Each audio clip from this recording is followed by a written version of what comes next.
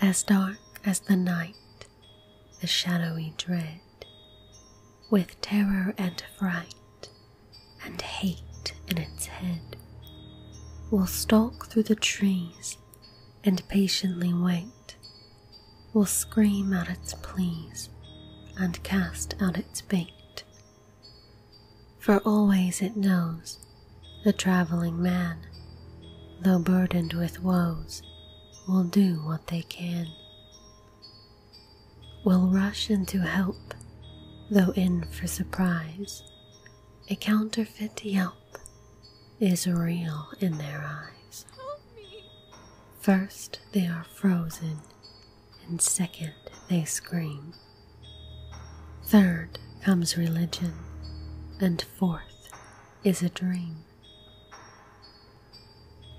Realization, as all hope is lost, is met with elation, as cold as the frost. They shiver and cry, they tremble and shake. With fear in their eye, they make a mistake. They whimper and plead for help of their own. The shadow they feed as they die alone. And on the next night, with nary a moon, come flickers of light from heroes to swoon, come searching to find the traveling meal. Through forests they wind, they're hot on the heels of whimpers for help, of begging and pleas. The travelers yelp, repeated with ease. To cover more ground, they set out alone, to follow the sound.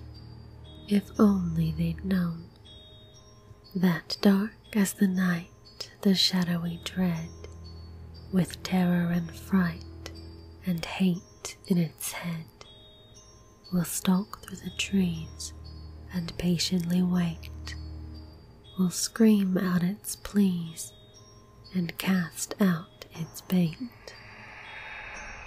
For always it knows the traveling man, though burdened with woes, will do what they can.